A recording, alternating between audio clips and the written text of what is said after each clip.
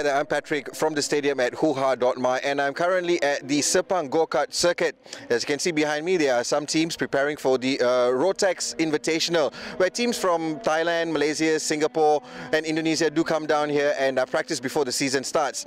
Now the reason why we're here is, at one point or another we do get the chance of feeling like we want to be in motorsport, want to be like a motor racing champion. But when you tell that to your parents, they have raised eyebrows simply because it is an expensive sport. So we come here to speak to one driver, one parent and his team principal on what it takes to actually break through into motorsport.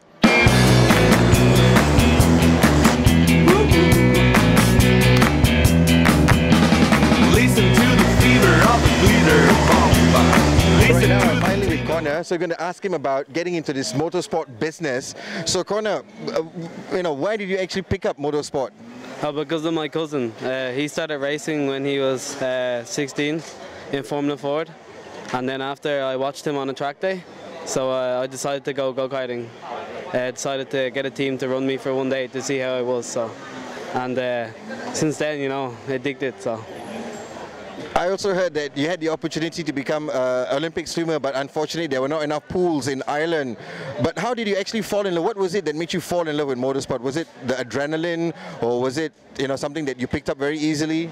It was the glamorous lifestyle, and at any sport to be the best, and you have to be very fit. So I took the attribute of swimming because I had to be very fit for swimming to motorsport. So I adapted very well to driving a car. So any parent would understand that if you want to get into motorsport, it's an expensive hobby, but do you actually realize the magnitude of the sacrifice and of course the commitment your dad and the family and the rest of the team put into you? Yeah, I know, but when you get victory, it pays it all back in one big chunk. I know it's a lot of money, but if you do well, maybe sponsors might pick you up.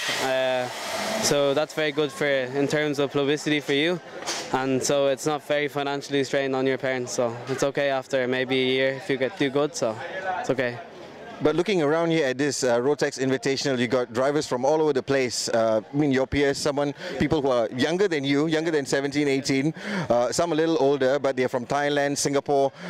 You do understand that the probability of succeeding is just so little. It's just the cream of the crop that actually rises up. Yeah. So do you fancy your chances among the peers here? Yeah, yes, we're doing very well at the moment. The teams work very hard on development of chassis, engines, and publicity for the drivers. So I'm looking very forward to 2011. So because we got the rights we represent all of Asia, so that opens our platform to everyone. So maybe next year, maybe go to Europe for a few races. So I'm looking forward to take on. Right, I'm now with Carl. He's Conor's dad, but we need to find out what actually goes through a parent's mind, when your son has such an expensive hobby. Could you just, if you can, articulate to us the sacrifice and also the commitment that you put in order for Conor to have this opportunity in motorsport? Well, Conor is, I suppose, is an unusual child in some ways in that it's not just a dream, it's passion for him, and it's rare that you find someone of his age so determined and so focused on what he wants to do with his career. So it would be a little bit remiss of us as parents to not at least try and give him that opportunity to see if he can develop the opportunity and see if he can fulfill his dream. As I said, it's more about it's his life at the moment rather than a dream, to be truthful. So yes, there are sacrifices, but I mean I wouldn't necessarily say that the ones I wouldn't otherwise give to make it work for him. So we're more than happy, myself and my wife are more than happy to give him that opportunity. So. And going through it, what does it mean to you to actually see him out there in the track, making the laps, making the cut, participating in a race? What does it mean to you? Well, I suppose for me it's great. I mean, obviously I get great enjoyment, great pleasure, a little bit nervous at times because obviously it's a contact sport. Well, technically it's not a contact sport, but it can be at times. But obviously I get a little bit nervous about it, so I suppose at the beginning of a race I get the butterflies like everybody else, as if I'm competing myself. But it's great. I mean, I have to say I get great pleasure, and there's a huge sense of enjoyment about the whole thing. So absolutely, and to see him, moving up the grid, competing, to taking his opportunities when they come. I mean, more than I would ever do, to be perfectly truthful. I would never do it in a million years. But to see him do it and to have the courage to do it and the courage of his commitments, wonderful, absolutely, great, gives me great pleasure. Of course, at the moment that we are doing this interview, the officials are scrutinizing all the other cars taking part in the afternoon race. So that just leaves me to ask you a couple more questions. What did it mean to you to see him actually break through the big time? Conor, breaking through the big time. What did it mean to you? Well, as you know, to try and do that is very difficult. I mean, it's highly competitive for a start. But I think first and foremost, far beyond it for me, for my own personal, for Conor to be able to achieve that would be just amazing. And to be able to fulfill his dreams. I mean, in whatever shape or form that might be. You know, a lot of people, as you know, will end up maybe going into Formula One. Some will go into further other, you know, Formula BMW. Some will go into NASCAR. So it's the fact that he can actually pursue his dream and turn it into a career. That's fulfilling enough for me. I mean, obviously, as I said, you know, it's great that I can participate and be here. But I think that's the most fulfilling thing for me, is just to see him pursue his dream. And seeing him pursue that dream since the age of 12, 13 years old, and now we've just started the new year. What would be your 3 list on a wish list? For him to obviously become a Formula One driver, high expectations indeed. But certainly if you were able to do that, obviously for us as a family, being able to see him achieve that, I mean, it gives us great pleasure as well. But I think first, mostly for me to be able to see that Conor fulfills his dream, establishes his targets. You know, it might be unusual to say, but for Conor, he's very focused. I mean, to the point that he might be so focused that he pushes everything else aside. But if you look at other kids of his age, certainly, you know, they're not sure about what they want to do, whereas Conor's very focused, and the fact that he's that organized is great. And you know, for us, as I said, for us to be able to see him develop and hopefully achieve his goal is the ultimate wish list for me. I mean, I don't have that many, to be honest with you.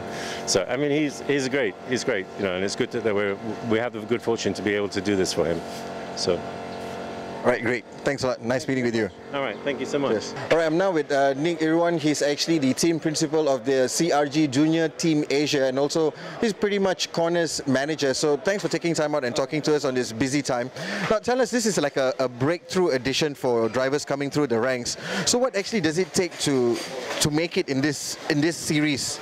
Yeah, I mean, for a start, of course, the drivers must have certain experience. You know, they have to be starting from the basics, maybe from the cadet class for under 12 years old, and then you know, someone like Conor, then he moves up to the juniors, and then to the seniors. Yeah, of course, you need money to be in this to do this sport. Different drivers have different kind of support. Some parents make the sponsorship. Sometimes they have their own sponsorship from private sectors, government. So it is really important, you know, for the driver, for the sponsors, for the parents to be ready for this, because it's not just about the sport, you know. It's also about the preparation, about, you know, the money involved, the commitment involved, because of course the boys have school. So like a driver like Conor, he spends a lot of time practicing, which is very important in this sport.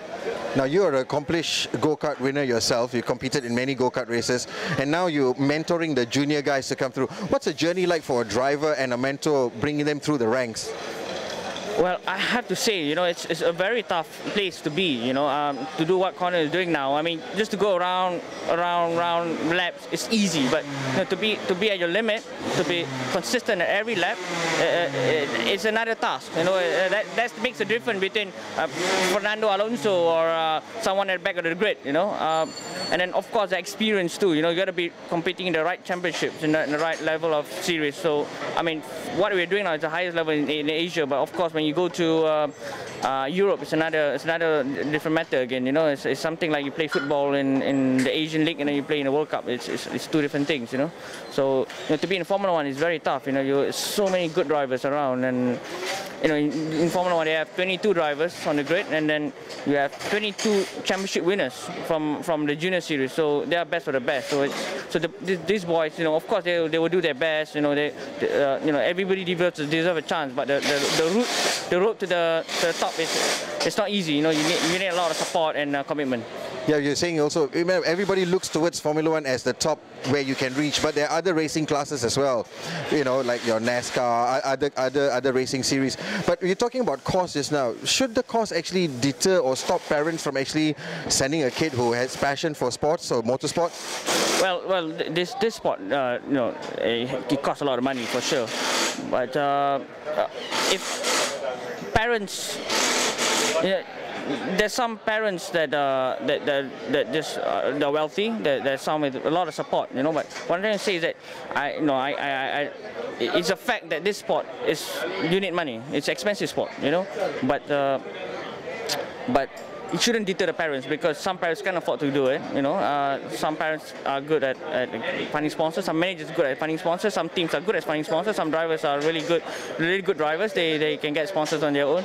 So that's the kind of thing, that positivity that we should look at, you know, and that's why Conor is here today, you know. That's why the drivers here, the good drivers are here in the team today. Yeah? Okay. Now let's just cut the chase and get straight to the point. How's been Conor's progress so far, from what you've seen? Well, Conor, I have to say, Conor deserves a chance. You know, he really loves the sport. You know, I mean, of course, you know, he's still inexperienced many ways. Even though he came from Europe racing, but you know, Asia has gone up a lot. The level of racing. So Conor is still learning. You know, at the end of the day. But you give him another 1 or 2 years, he'll be very good. He would have a chance to win races. But for sure now it's for him to learn. And the good thing is that he really likes the sport. You know, he really works for it. You know, he comes. You know, he's always on it, and he wants to do it. So that's a good start. And you being a very experienced person, and you look around, we've got some great drivers from Thailand, Singapore, around the region, and there's Conor getting ready for his race in the afternoon. One final question: does he have what it takes to make it or not? From your experience. I've seen a person who started like him, who went on very far. So, but I've seen some drivers that maybe better than him at the moment, but didn't make it far. So that's my answer. You know, I mean, it's hard to predict, you know. But the good thing is that the boy is serious, and the parents are serious, and he has some sponsors lining up in the future. So I think people should look into him in the next few months. But like I said to you, I've seen drivers that not as good as him, and went on far in driving Formula One now, or some make it in some other series, or some, and even there is some that they just don't make it. So it's a question mark, but it's a good start. Right. So there you have it. We spoke to an upcoming Malaysian-born driver, Conor O'Byrne, together with his dad, and also Nick Irwan, his team principal. So pretty much it all boils down to passion and commitment, and of course a lot of sacrifice from the parents. But with all having said that, what would be an ideal driver's dream to actually reach the heights of motorsport? Let's find out from Conor. What is it that you want to achieve this year, next year? Well, I at least want to win 2 races this year, and definitely finishing in top 7 all the time, because that's where I should be, because I'm performing, and the team is performing very well at the moment. So I don't expect any less from that, especially from me, not the team. They give me 100% every time. So, you know, it's all up to me at the end of the day, no one else. And long-term ambition, what? Is it the ultimate, being in Formula One, or is there any other race classes that you'd like to take part? Yes, I'd love to be in Formula One, but it's a very long road. So next year, Formula BMW, Asia, and then after that, I'll see where I progress to, but mostly likely single-seaters, yeah. So it's going to be very hard to get up, but if I get good sponsorship, I'll be okay. So just need to perform very well in go-karts. So get results, and I'll be okay.